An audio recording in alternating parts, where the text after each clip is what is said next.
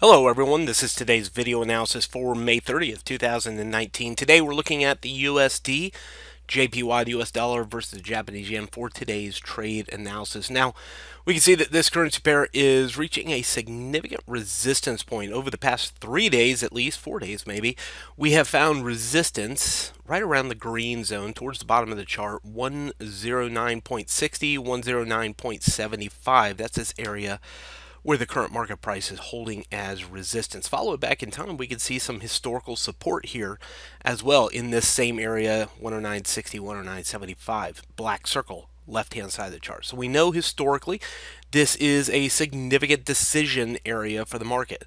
Historical support back here, and over the past 4 days finding resistance. Now the 5th day, challenging that green shaded area. So one of two things is typically what we look to happen around these colored shaded areas. One is it breaks above it and continues a bullish momentum. Two is that it bounces off of it and turns back around and goes back down in the previous direction.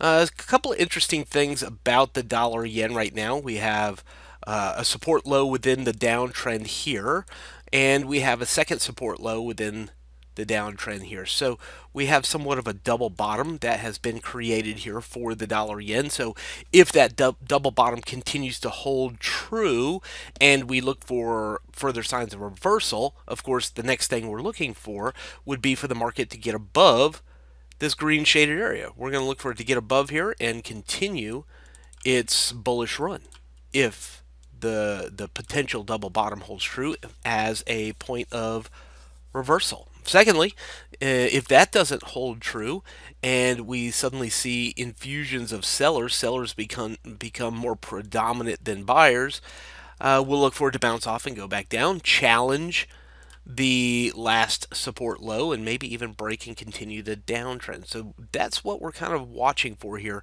109.60.75. One of these two potential actions. Now we can use the dollar as part of that discussion as we go through the day. There's news coming out 8:30 a.m. Eastern U.S. time that may improve the chances of one of these two things happening. Dollar falling, we would look for this to head back down to the yellow zone or potentially lower. Dollar rise after U.S. news, we may look for the breakout above 109.75 and continuation higher. Let's take it down to the 4-hour time frame. Doesn't really change any of that.